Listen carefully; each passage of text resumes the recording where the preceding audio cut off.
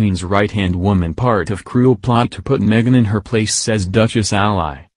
Meghan Markle and Prince Harry's royal biographer claims the Duke of Sussex accused the Queen's right-hand woman of a cruel bid to put his wife in her place. The Duke and Duchess of Sussex's biographer, Omid Scobie, sensationally claims the monarch's royal dresser and advisor Angela Kelly made it almost impossible for Meghan to have a hair trial before her royal wedding and even stood her up. He claims sources said Prince Harry, 37, felt the moves were a cruel attempt to put his wife-to-be at the time in her place. In a blog post for Yahoo, Mr. Scobie said, "It was also the Queen's right-hand woman and dresser, Angela Kelly, who multiple sources told me made it almost impossible for Meghan to have a necessary hair trial with her chosen wedding tiara, even standing up the Duchess-to-be and her hairstylist, who had flown in especially, at a pre-scheduled fitting. Harry," sources said, felt it was a cruel attempt to put his partner in her place. Mr. Scobie was speaking after Prince Harry last week appeared to issue a veiled warning to those closest to the Queen in an interview with NBC, saying he wanted to make sure his grandmother was protected and had the right people around her. Harry did not elaborate on whether he was referring to royal aides or members of his own family, but his comments are likely to have deepened his rift with his father the Prince of Wales and his brother the Duke of Cambridge, as well as perplexing palace officials. Mr. Scobie argued employees of the royal institution were responsible for Prince Harry experiencing some of his darkest and most distressing moments as a working member of the firm.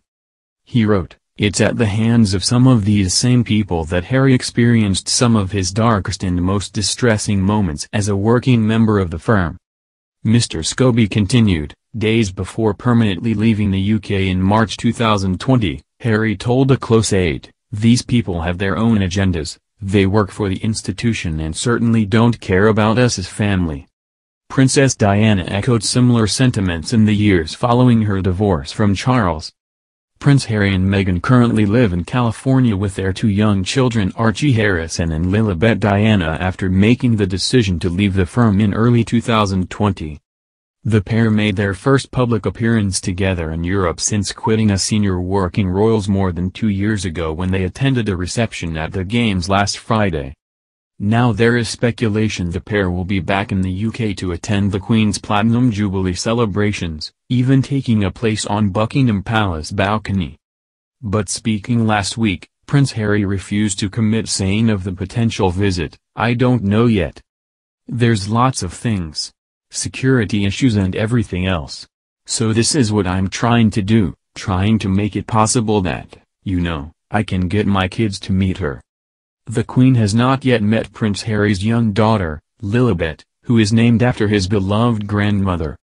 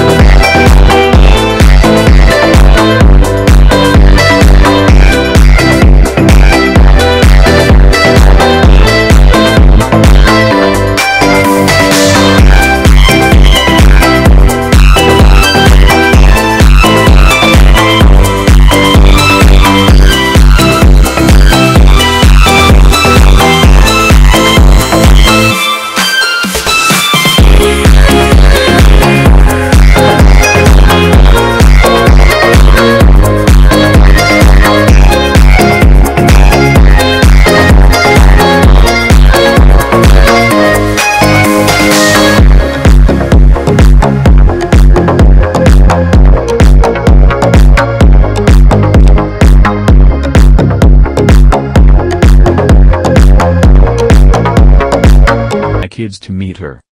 The Queen has not yet met Prince Harry's young daughter, Lilibet, who is named after his beloved grandmother.